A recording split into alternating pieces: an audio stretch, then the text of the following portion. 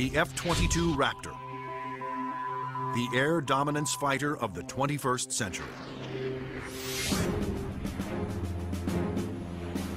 Developed by Lockheed Martin, this advanced tactical fighter has been designed to be the first plane to cross enemy lines, clearing the way for all other forces.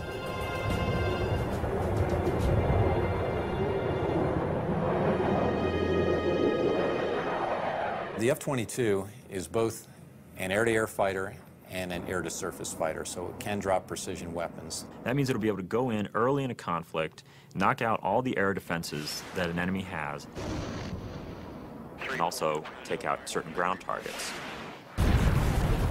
And open the door for all the U.S. forces, whether they're ground vehicles or other aircraft, to come in and continue the fight.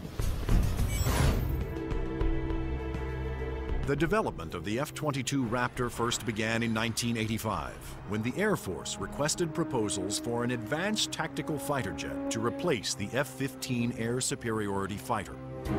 Military planners feared that the F-15 would not be able to counter new air and ground threats on the horizon. The result was the creation of the F-22. The capability of the aircraft is a quantum leap above what exists right now, and it's going to take air power and revolutionize it into a whole new world. In the battles of the future, stealth will be critical for all new fighters to avoid being seen by enemy radar. Non-stealthy aircraft just will not survive in the air battles of tomorrow. Stealth technology was created to counter advances in radar. Radar works by sending out radio waves and measuring the amount reflected back to determine the distance, speed, and course of an object. But stealth aircraft are designed with surfaces that deflect radio waves away, making them nearly invisible to radar. The world's first stealth production aircraft was the F-117 Nighthawk. The reason that airplane is faceted is a limitation of the computer technology at the time. It's easier to model a finite number of flat surfaces than it is a bunch of curved surfaces. And while the aircraft was a breakthrough at the time, the facets limited the plane aerodynamically. But now, thanks to more powerful computers, engineers can design aircraft that do not have to sacrifice aerodynamics for stealth. The F-22's aerodynamic slickness allows it to have the lowest drag of almost any aircraft ever produced.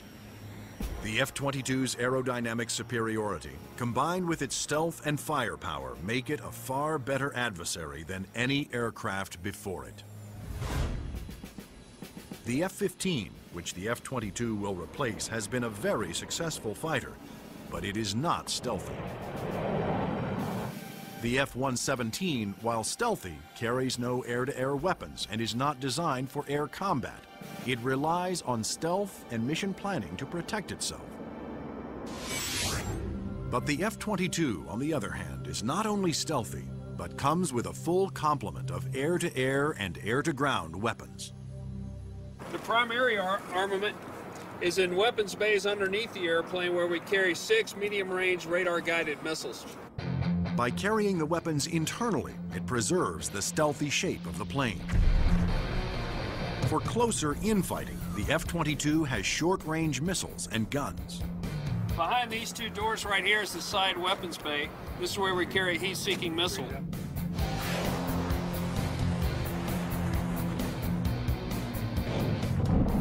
For close-in armament, the Raptor is equipped with the M61A2 cannon. The muzzle is hidden right behind this door right here. It's hidden because of the stealth characteristics of the airplane. Cannon carries 480 rounds and is capable of shooting 100 rounds a second. The F-22's advanced weapons systems will make it a formidable interceptor, as will its unique ability to find enemy aircraft without revealing its own position. When other planes use their radar, they become visible to every other radar system in the area. But that's not the case with the F-22. Perhaps the highest tech part of the airplane is the radome itself. Not only does the radome have to be stealthy, but it has to be able to transmit and receive its own radar signals. How the F-22 radar achieves that remarkable feat is classified. But what is known is that the F-22 can see enemy aircraft at a distance while remaining invisible to them. The first time that the bad guys will really know there's an F-22 in the area is when one of them blows up. Along with its advanced radar system, the F-22 is the first fighter to have supercruise, the ability to travel faster than the speed of sound without using its afterburners. A jet's afterburners boost speed by pouring fuel directly into the hot blast of the engines, adding fiery extra thrust. But afterburners are also wasteful, consuming enormous amounts of fuel, dramatically affecting the range and duration of a plane's mission. But the F-22 doesn't have that problem. Without using afterburners, it can supercruise at an incredible 1.5 times the speed of sound, over 1,000 miles per hour. This is all about our pilots being able to go fast, minimize the amount of time they are exposed to any threat, do the mission that we've sent them to do, turn around and come home safely. The F-22 is presently the only fighter in the world with supercruise, but it wouldn't be possible without a very unique set of engines.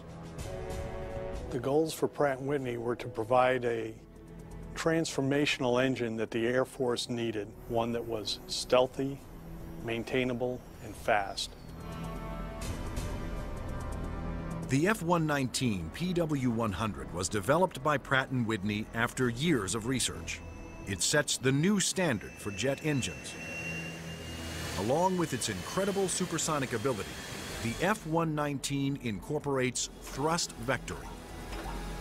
Here we are at the rear end of an F-22 Raptor. First thing you'll notice are the nozzles for the F-119 engines. In flight, during a maneuvering dogfight, they actually move up and down and vector the thrust of the engine to provide maneuverability.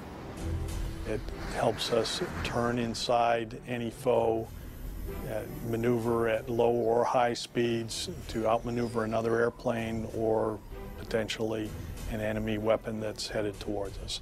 The F-22's stealth, supercruise, and vector thrusting are impressive breakthroughs, but its most outstanding feature may be its ability to nearly fly itself through advanced computerized controls. It relieves the pilot of all the duties, gives the pilot total freedom to just look out engaged in the combat scenario. In addition to monitoring its own performance, the F-22 constantly gathers data on other aircraft in the combat area and presents the most important information to the pilot. We're going to have information passed to us from either unmanned vehicles or from off-board sensors so that we can integrate data and use that information for targeting. And it's the way that we are driving our forces in warfare. We are much more integrated with both other services and with other platforms, and the F-22 fits right into that concept.